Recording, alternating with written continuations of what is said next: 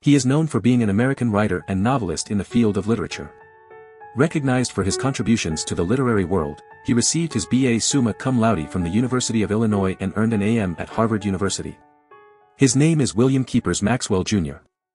In the small town of Lincoln, Illinois, on August 16, 1908, a literary legend was born. William Keepers Maxwell Jr. came into the world, the son of William Keepers Maxwell and Eva Blossom Maxwell. But tragedy struck at a young age when the 10-year-old Maxwell fell ill during the devastating 1918 flu epidemic. While he managed to survive, his mother sadly did not.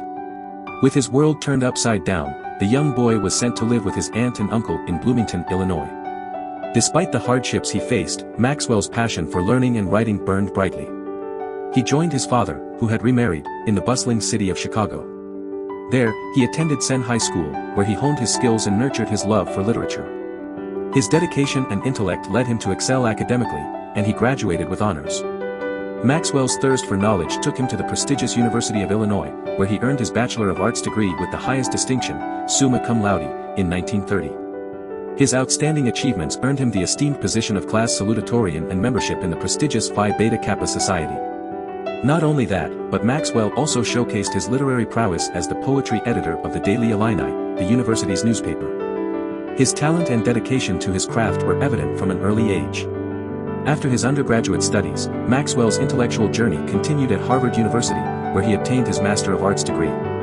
His passion for literature and writing led him to briefly teach English at the University of Illinois, where he also served as a faculty advisor to his fraternity. His love for writing extended beyond the classroom, as he published an article about his fraternity in their magazine. But Maxwell's true calling awaited him in the literary hub of New York City.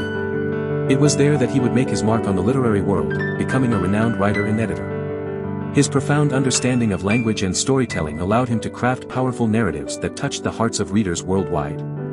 His literary works, including novels such as They Came Like Swallows and So Long, See You Tomorrow, have become timeless classics, celebrated for their profound exploration of human emotions and experiences.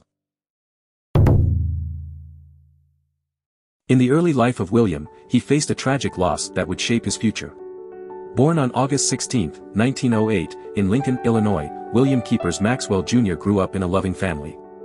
His parents, William and Eva Blossom Maxwell, provided a nurturing environment for their young son. However, tragedy struck during the 1918 flu epidemic when William was just 10 years old. While he survived the illness, his mother sadly did not. With the loss of his mother, William's life took a different turn. He was sent to live with his aunt and uncle in Bloomington, Illinois. But his father, William Sr., remarried and young William eventually rejoined his father in Chicago. There, he attended Senn High School, where he began to develop his love for literature and writing. William's academic journey continued at the University of Illinois, where he excelled in his studies. In 1930, he graduated with a Bachelor of Arts degree, achieving the honor of being the class salutatorian. His exceptional academic performance earned him membership in the prestigious Phi Beta Kappa Society. During his time at the university, William also served as the poetry editor of the Daily Illini and was an active member of the Sigma Pi fraternity. Seeking further education and intellectual growth, William pursued a Master of Arts degree at Harvard University. His time at Harvard provided him with valuable insights and expanded his literary horizons. After completing his studies, William briefly taught English at the University of Illinois, where he also served as a faculty advisor to his fraternity. His passion for writing extended beyond the classroom, as he published an article about his fraternity in the fraternity's magazine.